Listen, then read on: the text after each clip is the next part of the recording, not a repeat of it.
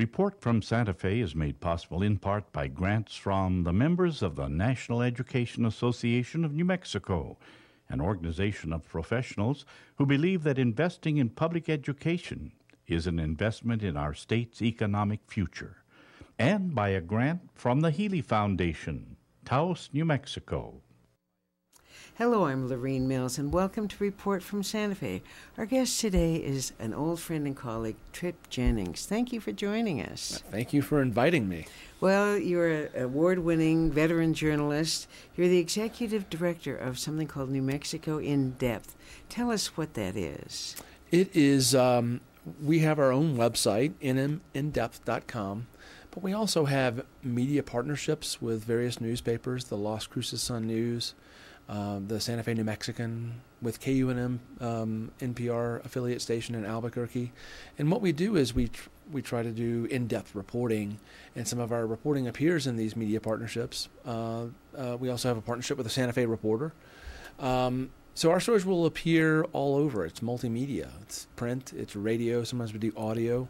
We're starting to post stuff on KNME, the PBS station in Albuquerque. So we're trying to really expand our reach and get our stories out there. And because in the 21st century, we those of us in media had to stick together. Yeah. So that's part of our worldview. Well, I'd like you to tell me in general about your background, but since you just mentioned media sticking together, talk about a little bit about your own newspaper background and then your whole upbringing, your whole real background. Yeah, who is Trip Jennings, right? Okay. So I grew up not in New Mexico. I grew up in Georgia, and have moved around quite a bit. I've worked at 6 daily newspapers in 5 states: Georgia, California, Florida, Connecticut, and now New Mexico. So most of my career was spent at daily newspapers, covering everything from 6-week, there's a 6-week murder trial, to cops in courts kind of stuff, to 500,000 people marching in New York City, in 2004, the presidential election, to corruption in Connecticut, to corruption in New Mexico. So I've had kind of an interesting career, and now I'm online with this media partnership, New Mexico In Depth kind of coalition.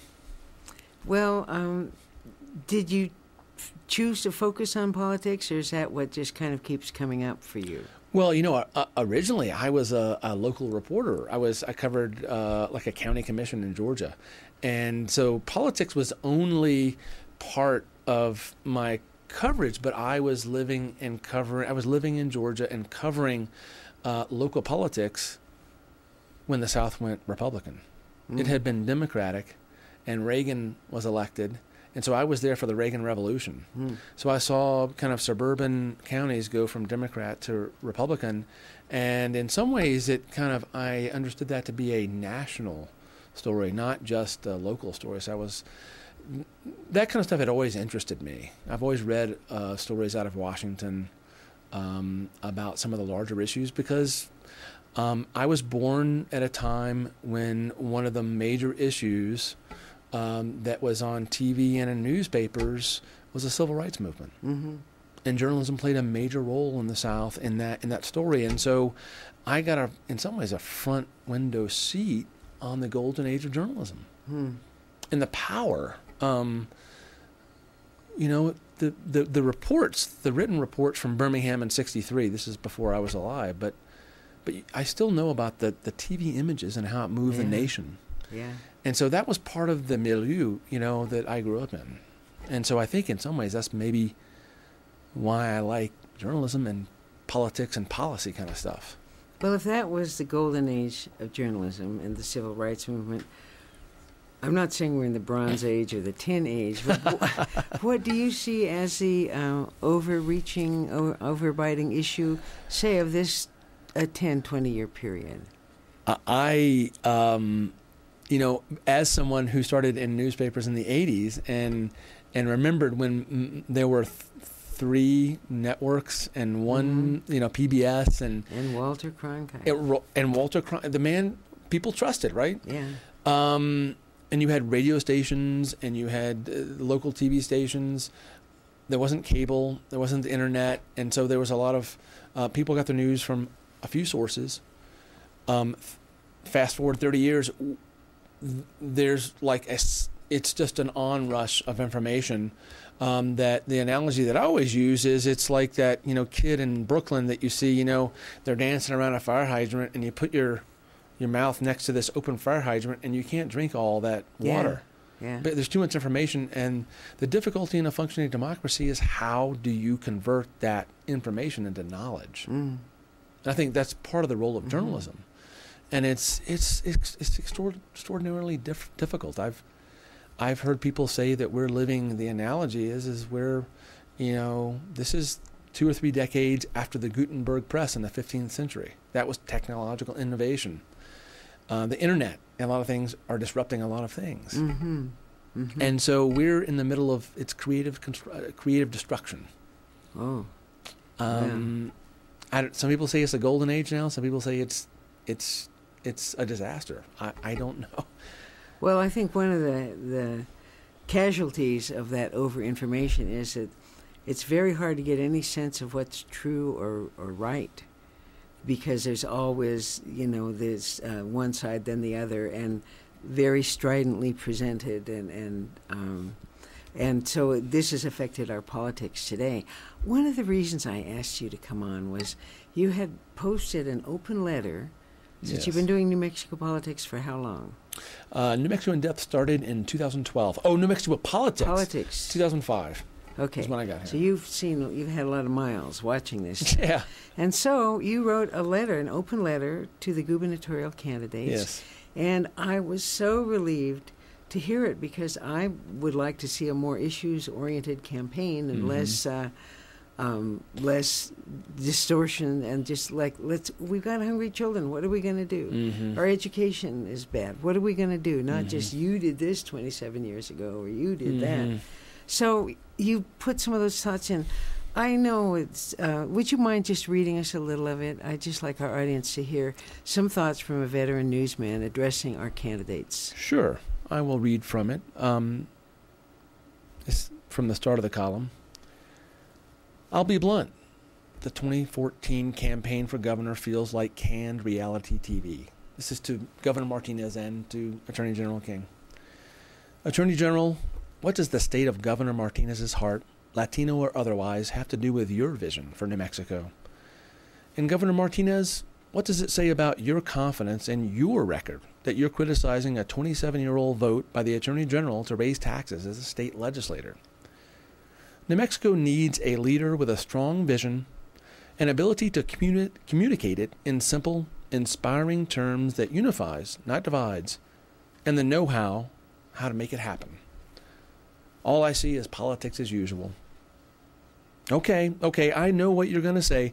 Negative advertising and gotcha attacks are what work with voters and many media outlets. Conflict is as old as the human species, and the storyline sells. No question, the system by which we elect political leaders in this country rewards 30-second sound bites and slick marketing, not substantive policy discussions and truth-telling. And I kind of go on and in my column and talk about what I think are some of the major issues. I mean, persistent poverty, hungry children and adults who, they go to sleep hungry every night. A really small private sector that doesn't produce a lot of high-wage jobs, and low graduation rates. Yeah. And I'm not really hearing them talk about this on the campaign trail. I see a lot of negative advertising. Well, you do mention, one of the lines I liked was that political games trump serious discussions of issues. And we, the populace, because people I talk to, and then you say New Mexico deserves better than politics as usual. People I know are arguing for their candidate, but they're talking about the issues. We'll do this for education. We'll do that for the economy. Just like, and is there any way that we can, from the bottom down here, the people, shake this establishment up and not have just, what do we have, 3 debates? Yeah. One in Spanish, one where the candidates in effect read, their responses.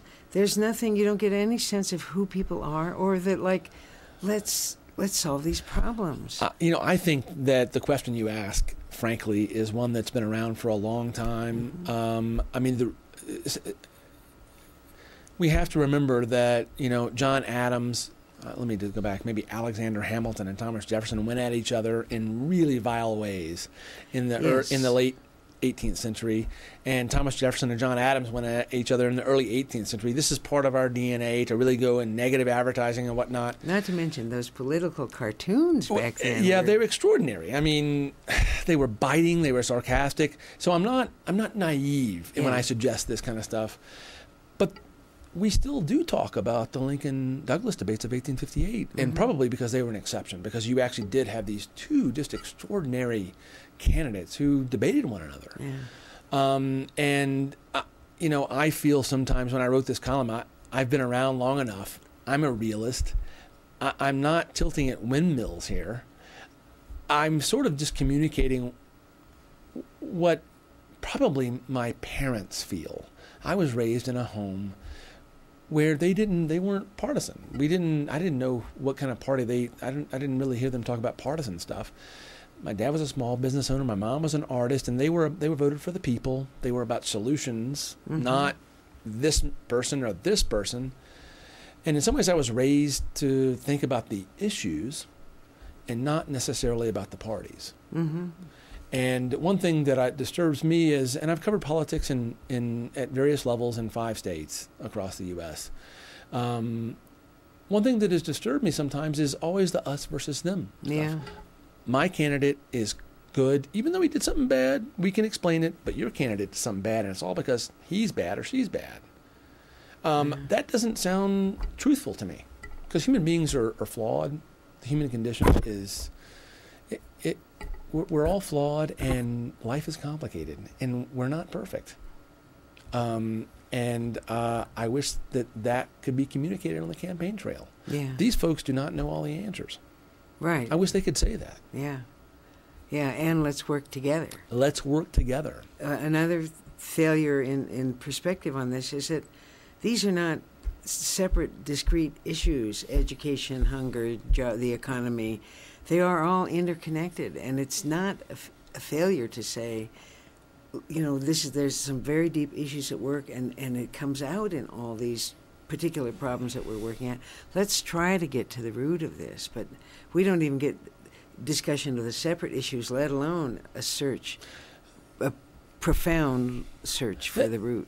That is probably, as you say that, I was just resonating with that, because as a young reporter, when I first started covering elections, I had this, idea that here were these were going to be, and this is going to sound so naive and funny, now that I say it sounds, but these are going to be the philosopher kings of our, our society, because they've been elected. They're thinking deeply and profoundly about issues. I'm talking about back in Georgia. And what I found when I first covering politics was, it was a lot of times about, the party stuff. There are great people. Let me say this. There are great people in both parties. Yes. There are profound, deep thinkers in both parties. Yes. Republicans and Democrats, very good people. But sometimes it gets lost on the campaign trail. Yeah, time is rushing by us. I just want to remind our audience we're speaking today with Trip Jennings, who is the executive director of New Mexico In Depth and has been a newsman for a very long time. So we kind of sit down, pull up our chairs by the fire, and talk about politics. But we're going to talk a little bit now. You also have done a long series about the role of money in the campaigns in New Mexico and campaign finance reform. How much money is involved, say, in this very election cycle? The last story we put up, which was more than $7.5 million right now. And now this is just TV ad buys. Right. This wasn't cable TV stations. It's just the local TV stations. So these are just ad buys purchased by campaigns and some out-of-state folks for some of the races. Did I hear you one time say that it was over 19,000 ads? It's over the last count, over 19,000 ads that have been booked. That's correct. Governor Martinez is the purchaser of the largest. She has about more than $2 million in ads, local ads. I don't remember exactly. Many thousands of ads, purchased on her. Tom Udall is second, but he's, I think, probably a little above the $1 million mark, as I recall. In some ways, what Governor Martinez, she's got the incumbent, she's got the mantle of incumbency. She's raising a lot of money, and she's using it. Politics 101 would dictate you define your opponent before they can define themselves. Mm-hmm. And you can also dampen enthusiasm of Democratic-leaning voters by kind of taking shots at this person. Mm. That is not, this is pretty standard operating procedure in politics in 21st century America. This is not just her. Well, there are, people have lamented, the Democrats have lamented the lack of funding that the Democratic Party has to put with the gubernatorial candidate. Mm-hmm.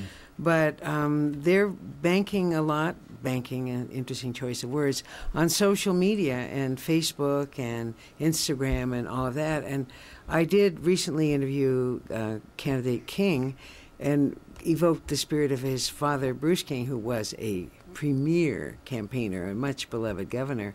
And Mr. King's campaign feels that the use of Facebook face-to-face is getting people talking again. So there's actually generations, the younger in particular, who do not watch TV, who will not put up with watching those ads, and they're just doing what's called social media, new media. Yeah. I don't know that that's a strategy for victory in the 21st century. I think that that's correct. I think, having been on Facebook for, I guess, probably more than 6 years now, and Twitter for about 6 years, there are very robust political conversations on both those, networks. The thing that I wonder about with social media is traditionally people who are over 50 vote more often than younger folks. Mm-hmm. How many people are on Facebook and engaged in those conversations? It may be a lot. I don't know about Twitter. For some reason, I think of Twitter and Facebook. Facebook has definitely expanded, but I still think of it as kind of a, if not a younger person's game, it's not like the old days when you actually went out knocking on doors. Yeah. Like the retail politics kind of stuff. Yeah. Face-to-face kind of stuff. They've done a lot of polls about public financing, mm-hmm. and it's amazing how, regardless of party affiliation, that 80% of the people polled say that this much money in politics is bad. 79%, and this grieves me, say that all politicians are corrupt, because we know so many wonderful politicians who have made the world such a better place and had them all tarred with the same brush. And then 95%, an indisputable amount, believe that it's wrong to have all of this money in politics. What could you do with that $7 million to address our real problems? You could do a lot. Yeah, a lot. And I was at a conference in Montana this May, and this was a subject, of campaign finance kind of stuff. And I everything I hear is that it is bipartisan. Yeah. Of folks thinking that this is not necessarily a great thing. This much money, because in some ways, it is sort of like giving one person, and I've said this before, giving one person in a very crowded room a megaphone, whereas the other person is just whispering. Yeah, good image. I like that. And then there's, with the Citizens United, there's no disclosure. There's no transparency. What is the quid pro quo? What are people getting for all this money they're putting in? And ordinarily, many other states have an ethics commission. Mm-hmm. It's unbelievable in this day and age that New Mexico does not have a state ethics commission. There have been lawmakers, Dee Dee Feldman, Peter Wirth, too many to mention, who've come session after session with this, let's have an ethics commission. I think New Mexico may be one of the few, if maybe the only state without an ethics commission. Maybe it's a few, but New Mexico does lag in this area. Yeah.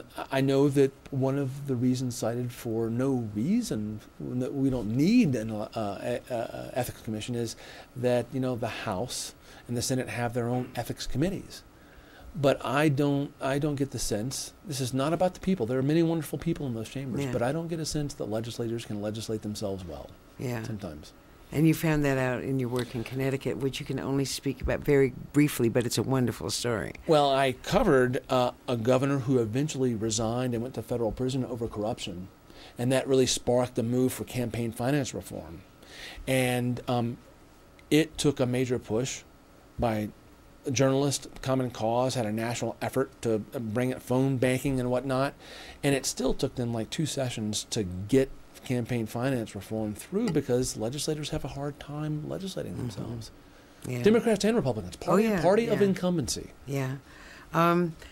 We've had a few scandals. Let's just dance across them. The behavioral health issue is, to me, so stunning, and I've got to compliment New Mexico in depth for pursuing. There were audits that decreed fraudulent behavior had occurred, and the public who paid for the audits couldn't get them. They've been protected. And then slowly it's coming out, painstakingly, that this organization, we studied the audit, there was no fraud there, but 15 providers of behavioral health were in effect fired, and ones from Arizona were brought in, and their track record is not stellar. Yeah, and the Attorney General has said that it would take his office, and we'll see whoever replaces him if this is going to take them long, but 6.5 years to get through all investigations of all 15 providers, which means essentially we may not get all of the audit for another 6.5 years. Yeah. Which is it's not good for the public not to get that kind of information. And it's not good for those businesses who were That's suddenly, correct. like a lightning bolt, were out of business. And then the legislature, I think it was the Legislative Finance Committee, but I'm not sure, recently put out a report saying that we've spent $500 million on behavioral health, and only 10 or 11% of it is being used effectively. That's our money. There's so much we could do with that. And we have a lot of needs in this area, in this state, in that mental illness and drug addiction treatment and whatnot. And this is a very vulnerable population where it takes a lot of work. Yeah, it's not just programmatic in the sense you go in and get something. It takes a lot of people hours. Yeah, and building trust, building relationships. Exactly. I had read that in Valencia County, once this change came about and the servers were fired, that they went from 3,000 behavioral health clients in that county down to 1,000. Those 2,000 were not healed. They were not well. In some cases, the providers that were brought in from Arizona didn't have the pharmacy licenses to continue prescribing drugs, pharmacologically, psychologically necessary drugs for some of these patients. Anyway, I know that you've been on this story for a while. Yeah. Do you want to give us a little update? Well, most recently, officials from Presbyterian Medical Services went before a panel of lawmakers and said basically that they tried to give some documentation to HSD. The Human Services Department. I'm sorry, yes, the Human Services Department, to rebut claims in this audit that the Human Services Department used to find credible allegation of fraud against Presbyterian Medical Services. This was part of a process where Presbyterian Medical Services was trying to negotiate an agreement with the Human Services Department, so HSD gave them a copy of the audit, their portion. HSD declined to take any documentation. What happened was the PCG audit, the Public Consulting Group audit, that HSD, Human Services Department, used to find the allegations of fraud, Medicaid fraud. Presbyterian found that some of the potential overpayments to Medicaid were incorrect because there was documentation proving that they had training records and credentials that the state auditor didn't find. The headline for that story was the shake-up becomes a shake-down, and they felt that they had to pay in order to stay in business. Stay in business because they were living on reserves at that point, financial reserves. Oh, I hate to get to this at the end, but the emails. Here we are. We're talking about new media and how things are changing, and there are such breaking news stories about the emails. Jaime Estrada and the stolen emails, and yet people are ignoring what was in those emails is almost as important as how they were. It was about the down steal, very important stuff. And we won't have time to get to the Las Cruces DA office, but were emails destroyed that are actually public records that had to be kept? It's just a swirling. There are a lot of issues out there, and they are coming out at this time because this is when typically these kind of issues come up during an election period. Yeah, this is part of the election cycle. This kind of percolation of these kind of issues.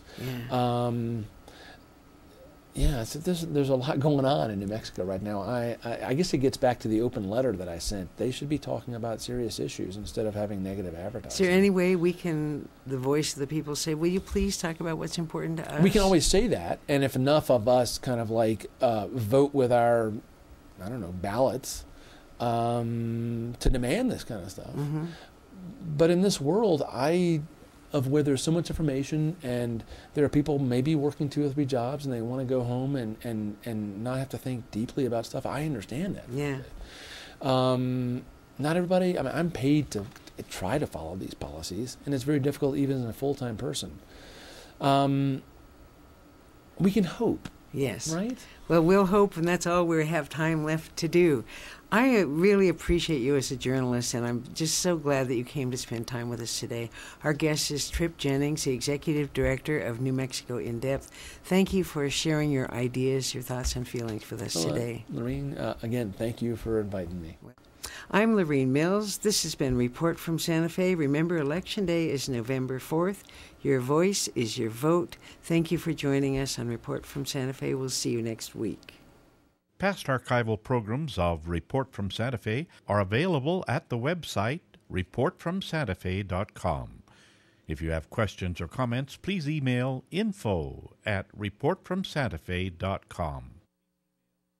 Report from Santa Fe is made possible in part by grants from the members of the National Education Association of New Mexico, an organization of professionals who believe that investing in public education is an investment in our state's economic future, and by a grant from the Healy Foundation, Taos, New Mexico.